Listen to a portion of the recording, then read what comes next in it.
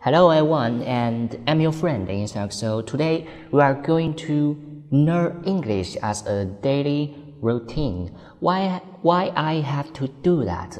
Yeah, basically, it's because the level of my English. Okay, I can't speak it fluently with accuracy. Sometimes I just don't know how to express my thoughts in a clear way. That's a big problem if we want to communicate freely in English or to spread knowledge to the rest of the world.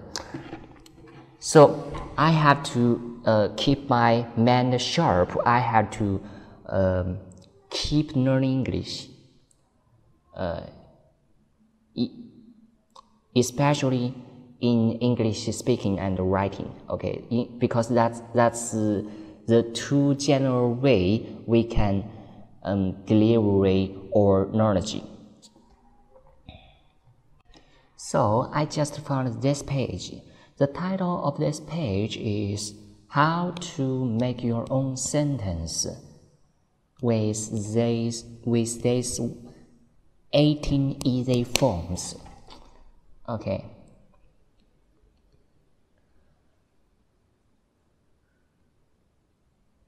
The sentence language is like Legos. What's that mean? I can't select any words on this page, but it's okay. We may not need to do that in this case. That's why let me read this for you. That's why learning basic English sentences is so important. You need to know the basics before you can build a beautiful castle with your words.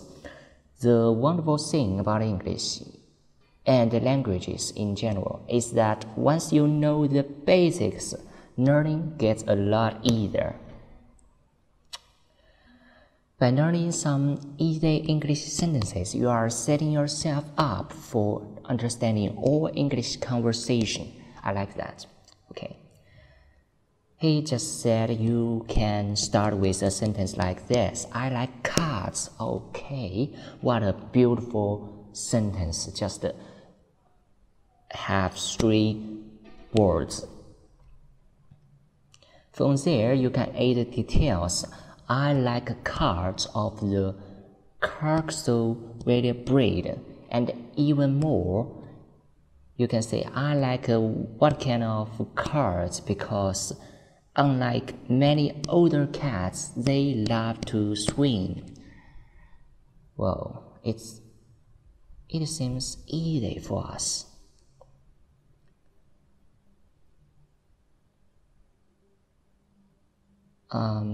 Here he just said 18 quick ways to build easy English sentences with 65 and more examples. I like this part because I always think example is very important if you want to learn anything. So let's get started. Before we begin, there are 2 main things you should know about this guide. 1. Whenever we use noun, you can replace it with a pronoun. For example, you can say Xian is tired, or you can say he is tired. Both are correct. 2. Whenever we use is, you will need to replace it with the correct form of to be. Choose the right form based on this list for the present tense. I am, he, she, it, is. You, they, we, are. And this last for the past tense. I, he, she, it, was. You, they, we, were. Okay, that's all. Now you are ready to begin. Making statements about the present. 1. Describing something or someone. Describing something or someone. Form noun is adjective. Note, if the noun you are using is not a pronoun, the name of a place or the name of a person, it is the word the or this or that before it. For examples, the flower is red. You are wonderful. You are beautiful. The Empire State Building is tall. Okay, you can even read more than that. For example, 2. Stating the location of something or someone. Form noun is preposition location. Note, to state the location of something or someone, a preposition is usually necessary. Choose a correct preposition to give the right information.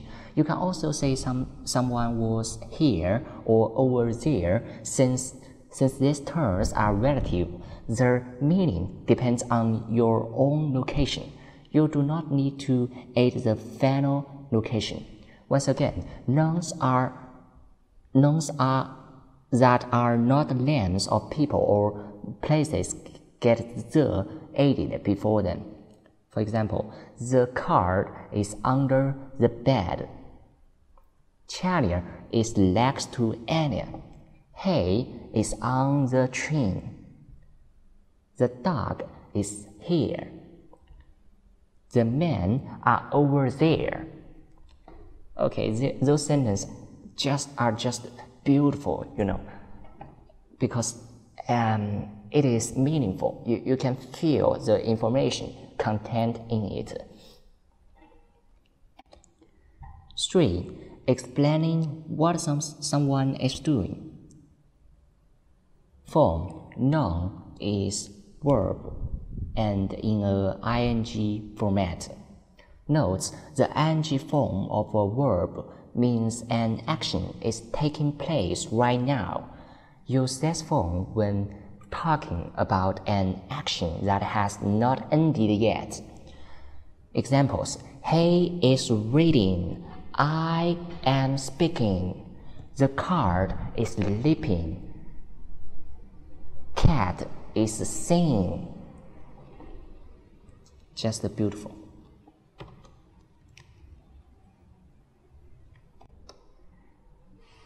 4.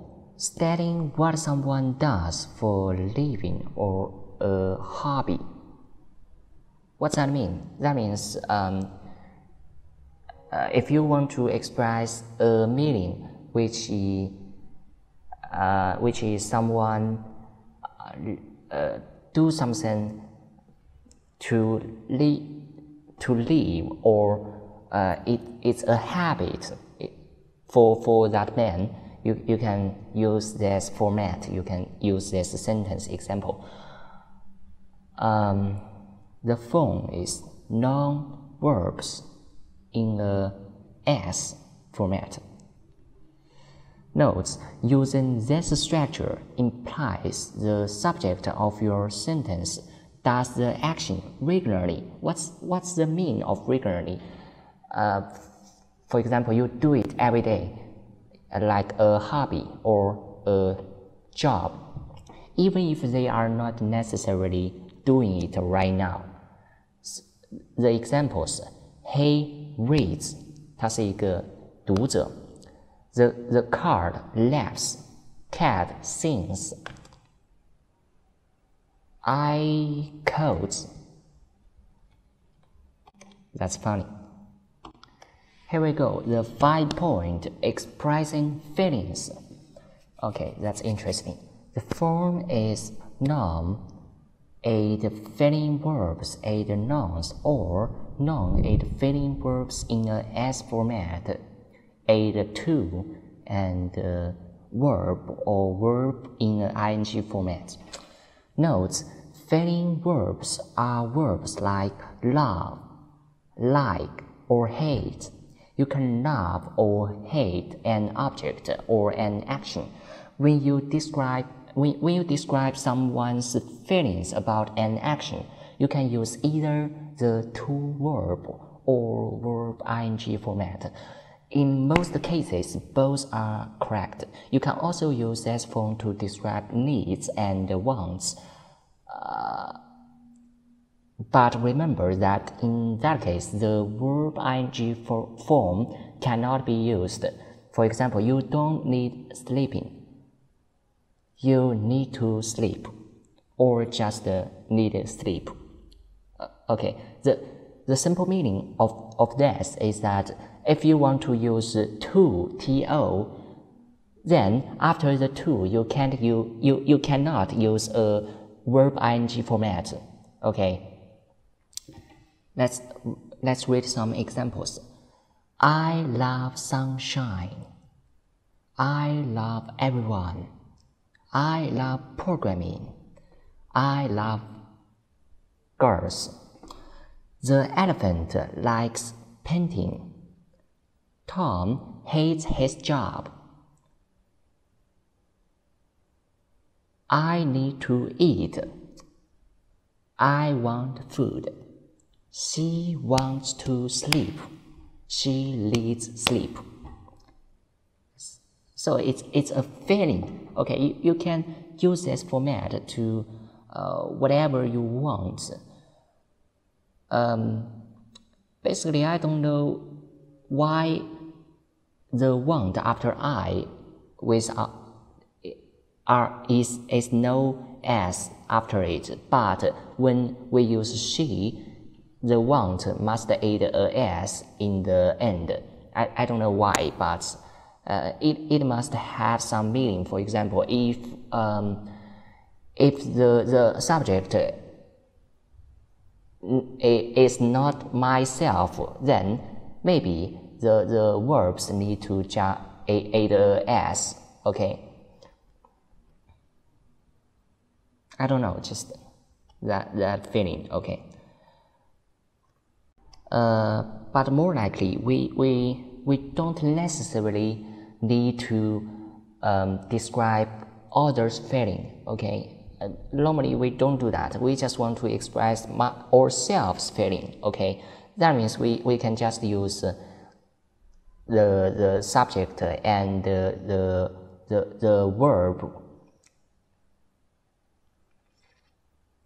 That's enough. For example, I hate him. I hate that way of what he is doing, and so on. Okay, another one. 6. Making a suggestion. Making a suggestion. Oh, what a good example. You know, often in an often situation, you want to do this. Okay, the form let's verb or please aid verb. Note to suggest an action that you will also take part in, use the first structure. To politely ask someone to do something, use the second one. Okay, it's simple. Let's say some examples. Let's eat, which means we are going to eat. Please eat, which means the other man, not you, have to eat. Please move. Please note, this might be grammatically correct, but it is actually not very polite. The polite way to ask someone to move is to say, excuse me. Okay, that's right. That's good. Okay, I never seen any article that useful like this one. So it's great. Thanks to the writer or the author of this article. Okay, thanks. Okay, here we are going to a higher level of English. You know, in China, there not much thoughts about the past. We won't think about it when we are speaking. So it's very important for Chinese people to understand the grammar of past, how to express the past. Okay, the second point, describing something or someone in the past. The form is noun, was, and adjective. Note, you describe someone in the past tense almost the same exact way as in the present. Just change the is to was. Using this structure suggests that either the description is no longer accurate or that description is for a specific moment. Okay, let's say some examples. The flower was red, which means maybe in right now the flower no longer red.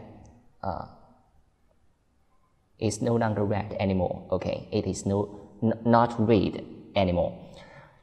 The second sentence is, you were wonderful. You were wonderful. That means right now you may be not any wonderful at all. Maybe you just sucks right now. You played the violin so well in the concert. What's that mean? I don't know. Just go to the third sentence. The Empire State Building was tall until the giant apes tore it down. Oh, okay. That Empire State Building, that building was tall. That means in the past it was tall, but right now maybe there has some other buildings taller than it. Okay. So the whole meaning about the description of past is that you say a thing in a past, in that moment, you describe the history moment, but right now it may be different. It may has changed. Okay. Let's go to the 8th point. The 8th point is stating the location of something or someone in the past. The form is noun, was, preposition, location. Notes, as with a description, describing a location in the past and the present is very similar.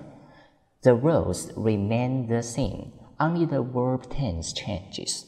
Remember, again, that using this form means the location has changed, or that the statement was only true for a specific time period in the past, in the history. Okay? Let's go ahead. Examples. The cat was under the bed, but then it went away. Okay.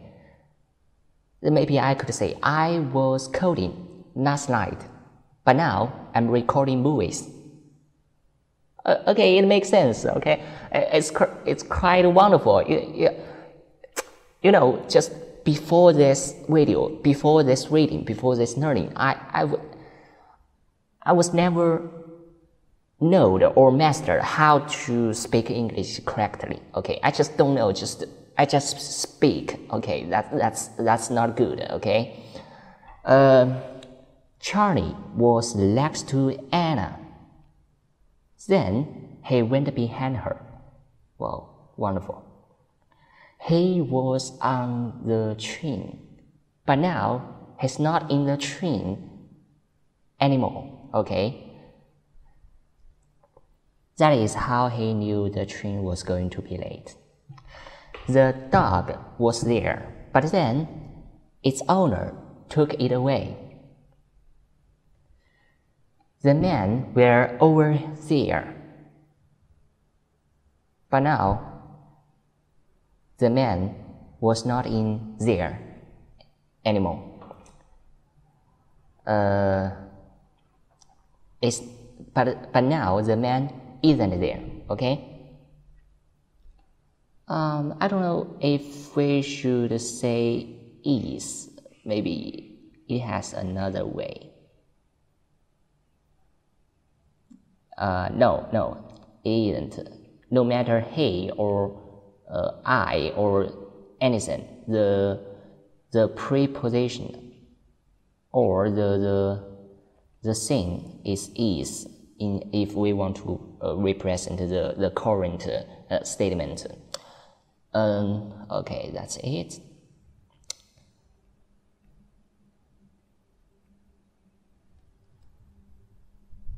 Oh, there has one thing you need to notice that if the subject is not a single concept, is not a single object, you may want to use where, okay, W-E-R-E, and not was. But if the subject is indeed a single project, is a single object, then you are good to use was. Okay, that's okay. That's a thing you need to notice when you try to speak, try to describe when you try to describe a statement or something that happened to an subject, to a man, to a whatever subject. I'm feeling I'm going to a higher level of English speaking because this article is wonderfully useful. Okay, let's go to the line point, explaining what someone did or used to do in the past. The form noun was verb ing or noun verb in a ed format. Note, there is a slight difference between the verb ed format and of an action and the was verb ing format. Using the verb ed form describes something that has finished happening. Using the ing form of a verb describes something that was happening during a specific period of the time in the past. Okay, it's different. It has a little difference. So another form you can use is noun used to verb. This form is used for any kind of action that someone used to do in the past, but has since stopped doing. Okay, I don't know what it means. All these forms can be used with the failing verbs as well. Just add the noun or verb ing after the failing verb for a complete sentence. I don't know this sentence either. But let's try to read some examples, see if we can get some intuitions about those concepts. The cat laughed. That's why he is so happy now. Oh, that means the cat laughed. The cat slept, but now he's wake. So that's why he is so happy now. Cat sang. The concert was wonderful. He was reading. That is why he did not hear the doorbell ring. He was reading. Okay, in the past, in the history, in the past, in the past, in a period of time, he was reading. But now, he's not. The Statue of Liberty used to shine, but being in the sad water all those years has made it green. What's that mean? But if we change the subject, we say the gun used to shine, but now it's not. It was not. Oh, oh my god, I don't know how to say that. I used to love what's that? Sharp. I used to love sharp, but then I learned that I am allergic to it. Shani hated swimming. She had to do it every day in school. Shani hated swimming. She had to do it every day in school. Okay, how to explain that? How to explain that? Shani hated swimming. Okay, Shani hated swimming. Yes. And in the past, in the history, he had to do it. He just did. Okay?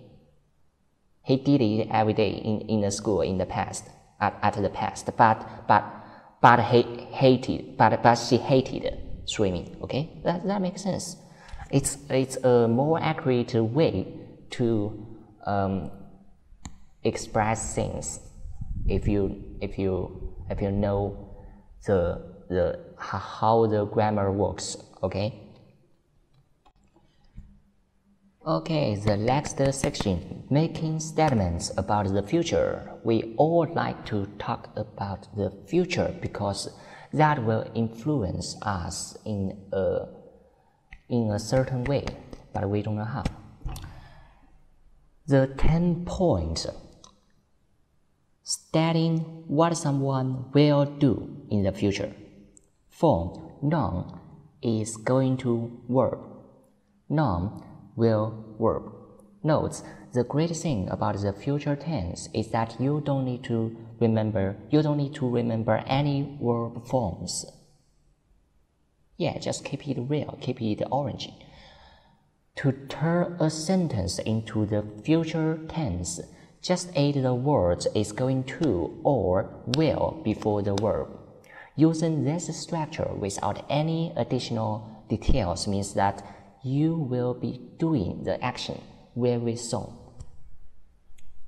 Examples, I am going to dance. I'm going to dance. I will dance. Okay? We are going to eat. We are going to eat. We are going to eat. Yes, we are about to doing that. The baby is going to sleep. The baby is going to sleep. The baby was almost, no. The baby will sleep after minutes.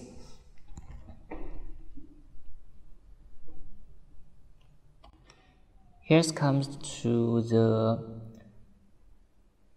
11 points stating when something will happen. The form is noun will verb preposition time. Noun is going to verb time adverb.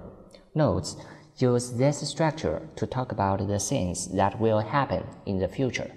When you use a specific time, a preposition is needed. Use at when stating a correct time, and on when stating a day or date. Use in when starting a year, month, or another time frame, like a couple of years, or 2 minutes. When you use a time adverb like today, tomorrow, or yesterday, you don't need a preposition. Okay, let's go ahead. Examples. The train will leave at 5 a.m. I will visit my parents in October. An astronaut is going to dance tomorrow. I'm going to code today or afterward. I will go to sleep tonight. That's for sure.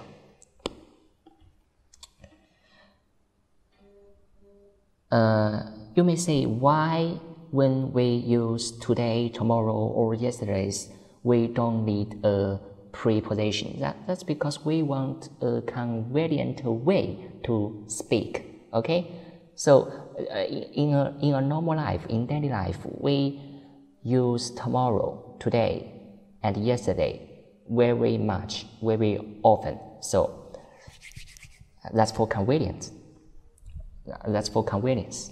Yeah. The next section, making negative statements. 12 point. Stating what someone is not or not doing. The form is noun is not, adjective, verb ing. Notes: changing a sentence into a negative one is as easy as adding the word not. Okay, let's read the examples. The flower is not red. It is white. You are not wonderful. That's why that's not very nice. You can't speak that to others if you want them to be happy. Okay. The Empire State Building is not tall. Cat is not thin. Okay, that's easy. The 30 points. Starting what someone did not do. The form is noun did not verb, or the noun was not verb ing. Notes: remember the rules from before. Using the first form above puts the focus on the action.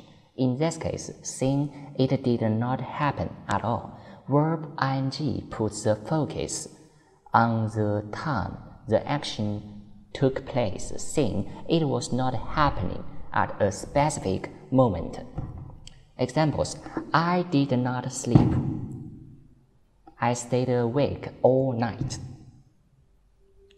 It was not sleeping. Oh, no. I was not sleeping. Well, the teacher gave her lesson. I was not sleeping. That means I was not sleeping in a period of time. The customer did not pay. The customer did not pay at all. How terrible.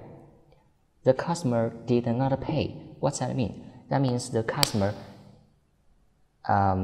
didn't give me any money, but took my product.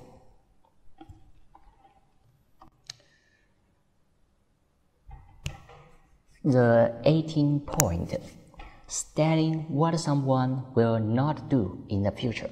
The form is noun is not going to verb. Noun will not verb. Notes: changing the future tense into a negative sentence is just as easy as add not before the verb. Examples: I am not going to eat. I will never eat that. Sin will not dance. He has ants in his pants. What's that mean? The cat was not lap. He's going to eat first. I will not give up unless I have achieved my life goal. Okay, that's easy. Okay, we're going to a new section, asking questions. That's very important because in normal situation, in general talking, we always want to ask some questions to others. Okay, let's go ahead. The 15 points. Asking where someone is. Form: where is noun. Notes: you can also use this form to ask about places, things, and any other kind of noun you might be trying to find. Examples: where is a dog? Okay, where is the dog? I can find it anywhere. Okay, or we can say, where is George?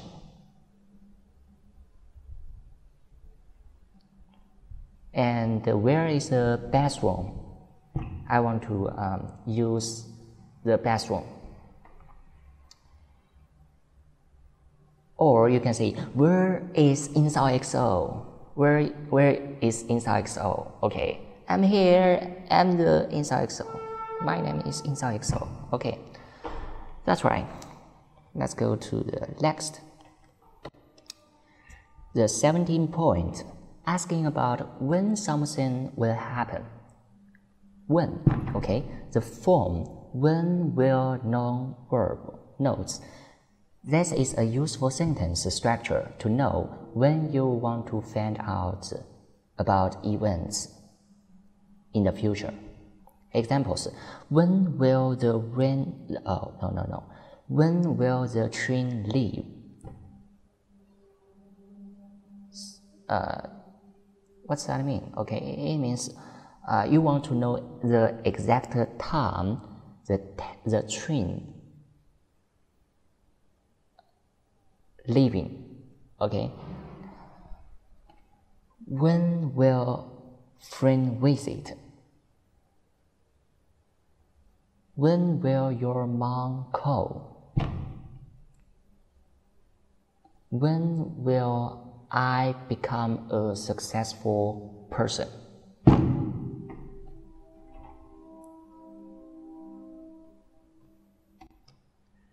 The 18th point, asking who is doing something. Form: who is verb ing, who is verb ing noun. Note: this structure is a bit different.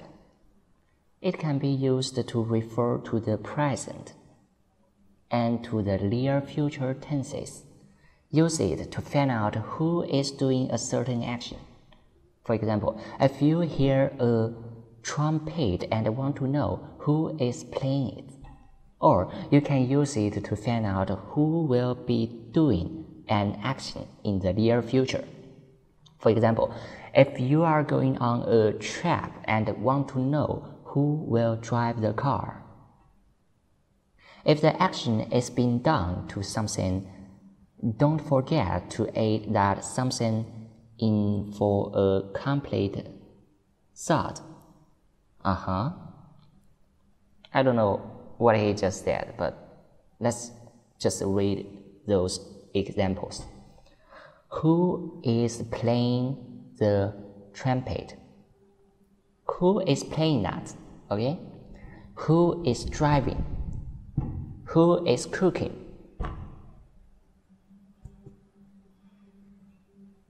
Who is using my computer? That's mine. That's me, okay? Who's drinking? Also me. The easy sentences,